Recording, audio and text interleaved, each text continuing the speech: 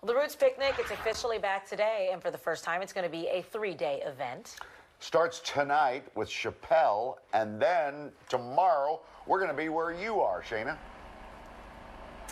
That's the plan, right? So lots of excitement in the air. You mentioned it's the first time this is a 3-day festival kicking off tonight at Wells Fargo, and then 2 days of concerts right here behind me. This is the gate that over 50,000 people are expected to go through to attend this cornerstone festival of Philadelphia, if you will. We're talking a huge lineup, a great lineup from Usher to Miss Lauryn Hill to Lil Uzi to City Girls to Ari Lennox. The list literally goes on. Saturday and Sunday from 1 o'clock till 11 o'clock at night. You can literally expect to hear all of your faves, and it's really cool because what Roots Picnic does really well and what they've been successful at is really curating a whole host of different kinds of artists. It's not a monolithic experience. You're going to get country, you're going to get gospel, you're going to get R&B, you're going to get rap. It's a little bit of everything for everyone, and the goal is that people walk away not only with being able to see those they love, but maybe even discovering some new artists. It's what Live Nation Urban has really said is really what they've been focusing in on a lot the last couple of years, and they've said it's been pretty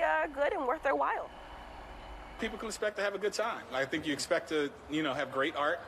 Hopefully you see some names that excite you, but hopefully after you leave the festival you discover some people as well. Discovery is a really big tenet of the Roots Picnic, and we've sort of made sure that we represent the emerging artists as well as the superstar.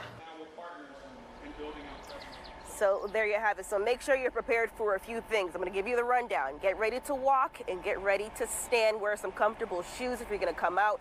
Make sure you stay cool, you hydrate. You can bring up to a 20-ounce water bottle into the fairground. So that's really going to be important, especially for folks that are going to be outside. You may be sensitive to the sun. So you just want to make sure you stay safe. Also, if you're going to be recording, this is for all my girls and my guys that like to make sure the phone eats first and that the phone sees the music first. Post to Instagram, all that good stuff. Make sure you bring a portable charger. They're going to be selling them, or renting them, I should say, from the festival, but just to have your own, make sure you have that, because that battery will drain out with all of the acts expected this weekend. So lots of excitement in the air, guys. I hope to see you out there. I plan to be there. Let me know what you're looking forward to, guys. I'm looking forward to it. I just got 3 new little thin chargers from QVC. Oh, very nice. So you're going to lend me one? Different colors. Yeah, I'll take one for you. Good tip, Shaynah. Yeah.